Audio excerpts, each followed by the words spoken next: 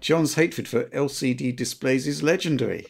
But how did gamers react as a whole during the transition from CRT in the mid 2000s? I don't seem to remember there being much of a fuss, but today it's hard to imagine hardcore enthusiasts giving up their deep black levels, crisp refresh rates, motion clarity, etc., even if the advantages of LCD for the average consumer, less expensive, smaller, lighter, are obvious.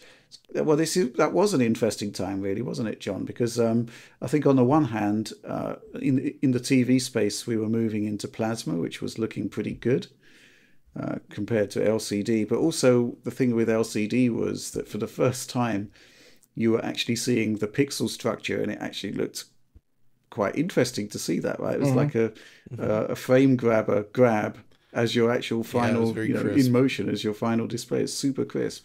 But yeah, I mean, we did give up a lot, but it was kind of like, just seemed to be cool. I don't think there was a lot of science surrounding it at the time. I remember it specifically because I was still, that was when I was finishing university, and I was doing some help out at a company, like dipping my toe in IT. And I remember people there all wanting flat panels just because it was flat and cool to them. That was it. And even back then, I remember thinking like, oh man, why do they want this? These suck.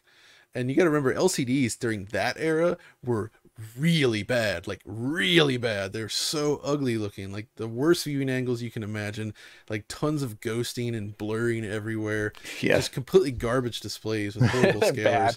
Like I would never use, so I was crazy. When I wanted to buy a new TV, I would take hardware to the stores, like H.H. Gregg or Best Buy or something, which was around where I was.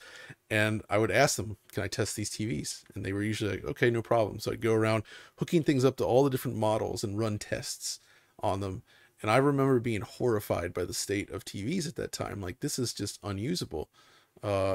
And eventually then I found plasma, and plasma was still not CRT perfect because there was a bit of that like yellow trailing on motion, and you get that PWM noise. It's a little sparkly up close, but it was like the best thing you could find. So for years, I kept a plasma TV in my living room and a CRT on my desk. And I remember one time I actually bought a Samsung LCD around like 2010, and I was like, well, maybe it's finally time. I bought it, and that first one, I returned it because I was so bummed out by it. And it really is just motion clarity, the lack of black levels, all that stuff. Because I remember being huge into horror games before this point. And this is what is surprising me about other people playing games. And I actually think maybe this happened without people realizing it, but horror games were huge during the PS2 era. But then LCDs came in the next gen.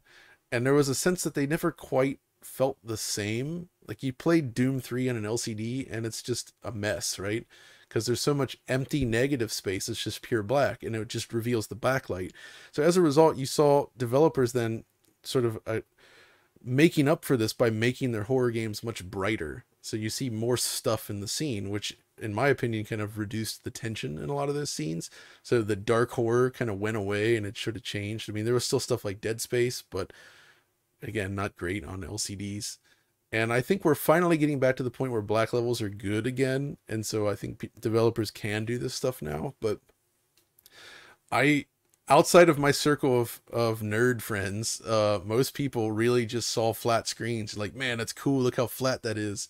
And that was the extent of their knowledge of TVs. They wanted it because it was flat and more expensive. They didn't like the bulky CRTs, and most of them didn't understand or even care what they were giving up. So, Yeah. Well, the other thing was that the screens were getting bigger, right? You know, it was, They did get 40-inch was kind of commonplace even at the beginning. So you were gaining real estate as well. Yeah. So that was the one positive thing that I remember. Like I was like 1600 by 1200, really cool 19-inch CRT at the time, and then I went off to university and I was like, I just can't take this with me. I just can't. No. So it's understandable. 16 by 10, 1680 by 1050 monitor instead. I did notice the weird ghosting, actually. I do remember that, like loading up at that point in time, it had to have been like something like I like dual screened Gears of War on it or something like that. Yeah. And I was just like, what the fudge? Like the color, also the colors were like weirdly gray. That's what I also remember. The gray. You move nothing's worse than moving the mouse cursor on a desktop at 60 hertz on an older LCD. It just turns into nonsense. Yeah, it's just a complete blur. Yeah, I remember that. But I also remember really loving, like Rich was saying, like this looks like a perfect pixel. Like when you look at the desktop, it looks like perfect pixels. That was rare, and it was really interesting to see. I'm surprised you say that, because I remember specifically going back and forth between flat panel and Crisis and CRT. And I remember the CRT, the way the phosphors work, making the image look so much more natural and almost like photorealistic. And then the LCD like reveals all the flaws in the graphics that made it look much more game-like. And that was a real specific thing for me that I remember. Well, I was talking about the desktop graphics. Though. Like, I agree with that. Yeah, like in terms of like looking at icons and stuff like that, which was really great. And then I thought the 16:10 real estate was something that I was just like really, really happy with. I prefer widescreen to 4:3 if I have a choice. Like, well, not like that's the good one. Like 16:10 is probably like the ultimate. It's God's ratio. I don't know. It's good.